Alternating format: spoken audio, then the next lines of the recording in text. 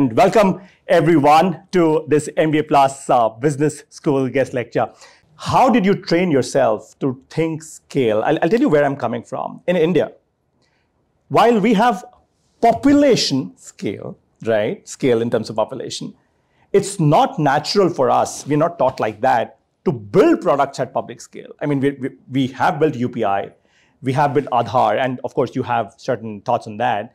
But what was there at Stanford or at Caltech that really made you understand scale, think scale? You know, because when you went from India to the US, I'm sure your parents or your education or your family wouldn't have said, Sabeer, scale, right? You were just like one of us, but something clicked there, something changed you. What changed you? Yeah, damn good question, phenomenal.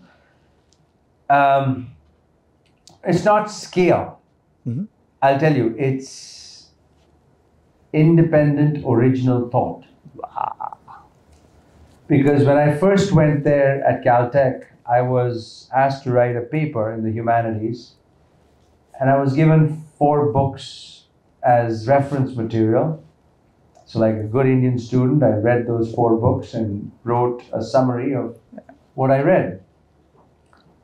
And I submitted my paper a week later. The following week was the class, and the professor was like, in a very diplomatic way, he said that most of the papers were good, original. There's one which needs work, and that was mine. I got a D. So after class, I went to him and I said, listen, Professor, I think I read the 4 books and I summarized everything. You know how we do in India, we read everything, make summaries, write that thing. And he says, I've read those 4 books too. That's not what I was looking for. I was looking for your ideas and your point of view after you read those books. What is original? What do you think? And how would you solve this problem? Or what is your opinion on this?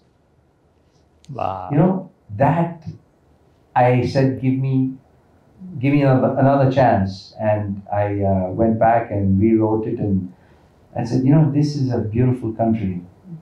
It encourages original thought, because human progress is made from original ideas, not from copycat ideas. That's not progress. That's existence. That's just following somebody else. And since then, I've just been thinking of original ideas. And so, for example, it was my idea to do the personal web-based database, and I recruited Jack Smith as a partner. I didn't say my idea is better than yours. I said, hell, this is much better than what we're doing. Let's do it. Wow. Wow. I am not kidding you. If we were to just pause this moment of this session, pause it forever, etch it down in your memories. I'm not kidding you. Trust me on this. I've been through a cycle of transformation myself. I know what I'm talking about. Original thought. A lot of rhetoric is on Make in India. What are the 2 fundamental changes that you suggest us wherein we can move from Make in India and owned by Indians? No. Bad idea. Very bad idea. Why do you say so? No. The ownership. Yeah. You don't have to own anything anymore. Once again, this is an old narrative of us versus them. They are colonizing us. We should own ourselves. Technology does not, nobody owns anything. You have to, that framework is wrong. We have to embrace, Japan is, in terms of per capita income, I think the 2nd highest or 3rd highest, the top 3-4 in the world. Sure. We are like 90th or something. What is the Japan model? After they were defeated in the war, they said, hey, listen, we made a mistake. We want to be your friend. We will not spend any money on, fighting any of our neighbors.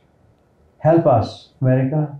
The latest technology, Japan built it on hard work. We are not working hard. We're just fooling each other.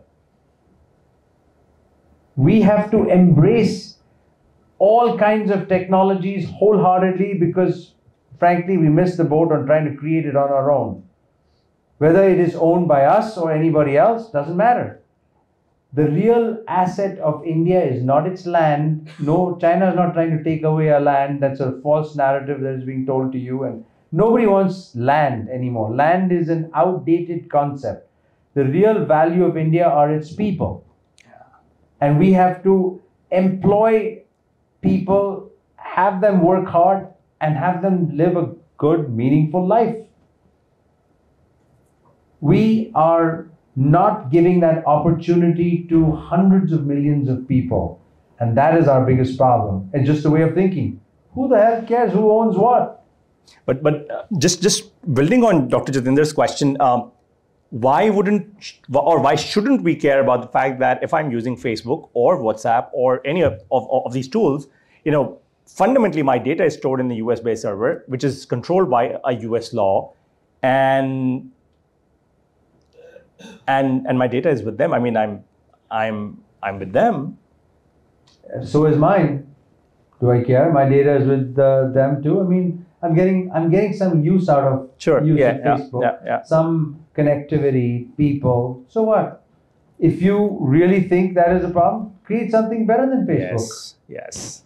Great answer. I agree. Don't worry about data is here, data is, so what if the data is there? Don't complain. Don't worry about ownership. In fact, ownership is an outdated, even as a concept, ownership is on its way out.